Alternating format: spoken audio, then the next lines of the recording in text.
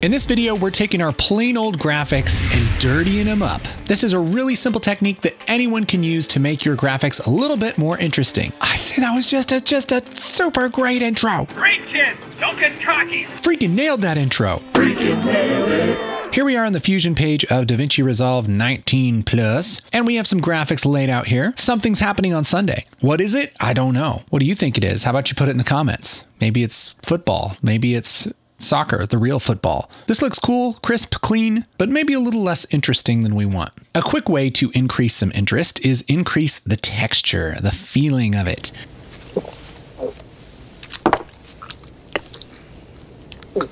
So the technique pretty much comes down to this. We're going to take a photo of some grunge and we're just going to put it on top of things with a transparency mode, and it's going to make everything just look dirty. What kind of photo? Well, any kind of grunge photo will work. Here we have just a black and white image of some concrete, and we could take this and just merge it over everything like that.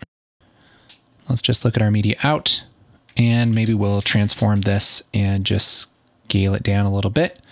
And then we can take this merge here where it says apply mode, where it says normal, switch that to multiply, and look what happens. Oh baby, it already looks so much cooler. Everybody's gonna be like, dang dude, you spent some time on that. And you're like, no, I didn't. All I did was put a texture over it.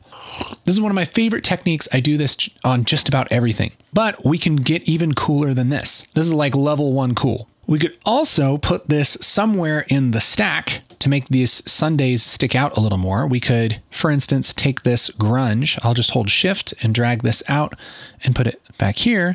And now we have the grunge on the background, but not on the foreground.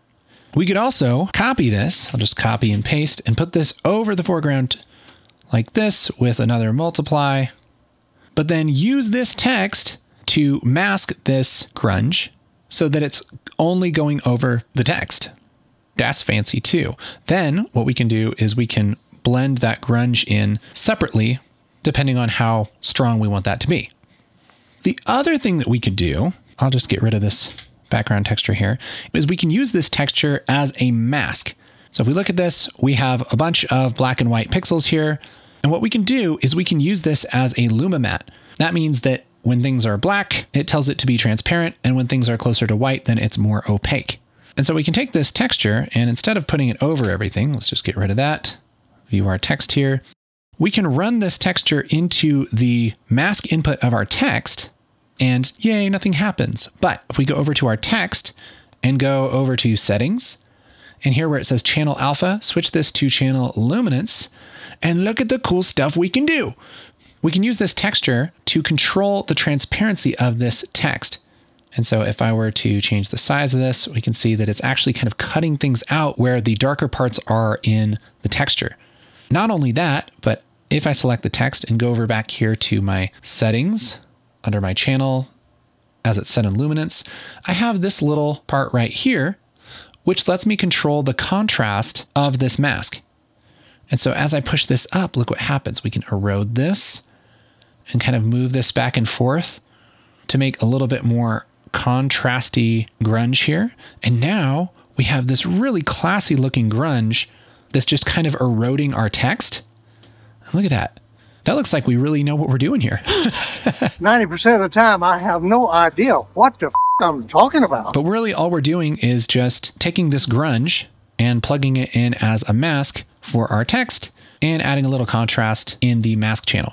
And what's even cooler is when you combine all these techniques together. Now, I want to show you something that I've been working on that's a little bit of a time-saving tip. First thing I'm going to do is just reset my channel here because normally this is alpha and it looks like this. Okay, this is how normal text looks. And by default, if I were to take this texture, I'll just rename this texture so we know what's going on. By default, if I were to take this texture and put this into the mask input like that, nothing would happen. I'd have to go in here, change my channel, mess with this, and do a whole bunch of stuff. But if I take this texture and I hit Shift Spacebar, and I use a little utility I came up with called Instamat, do it like that, plug it in, look at that. Instantly doing what we want. Now, what the heck is happening here? Well, this little utility does a few things together. In fact, we can see what it's doing to the texture here.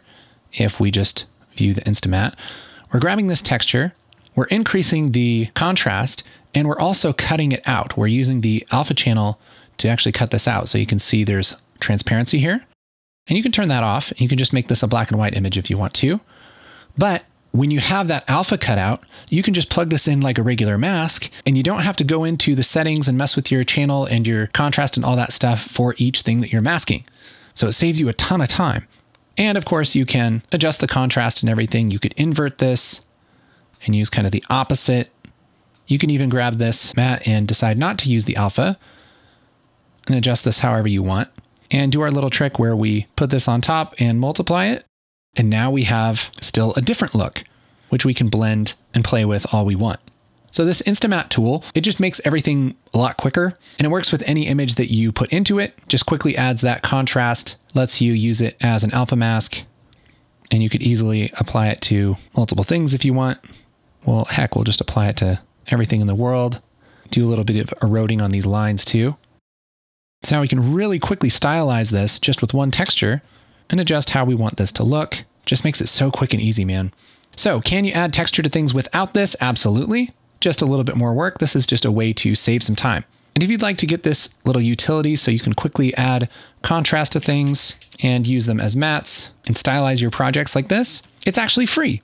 There's a link down in the description below. I'll also put one right up there. It's called Instamatte, and it's available on a little place called Resolve Share. What the heck is, what is that? Resolve Share is a little secret project that Mr. Alex Tech and I have been working on. It's a website where you can go and get all kinds of goodies for Resolve. And we just launched the site. There's only like a couple things on it right now. It's in its infant squishy baby stages, but eventually we're gonna have all kinds of cool stuff like this, macros for Fusion, presets for the edit page, templates, plugins, all the stuff that is distinctly lacking from the DaVinci Resolve community. We've designed a place for all of that stuff to live for the Resolve community. There'll be a lot of stuff that's free. There'll be some stuff that's paid. And what's really cool is that it's not just something that Alex and I are making. We're going to be opening this up for creators like yourself to be able to share and sell their own little presets and templates and anything that you want to make for the Resolve community. That's what I'm talking about. In fact, you can go on here right now, and if you're looking for some textures to use with this thing, we have a pack called Easy Grunge. There are a bunch of really nice optimized textures that are perfect to use to stylize your videos. They work great with Instamatte. There's also some texture stuff that Alex is doing. Shh.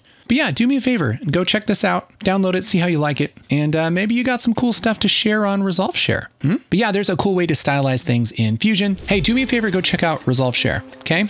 We're building this for the community. We're really excited about it. Okay? Okay. Great.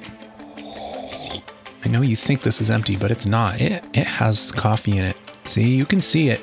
It's hard to not pour it on my keyboard, but it's there.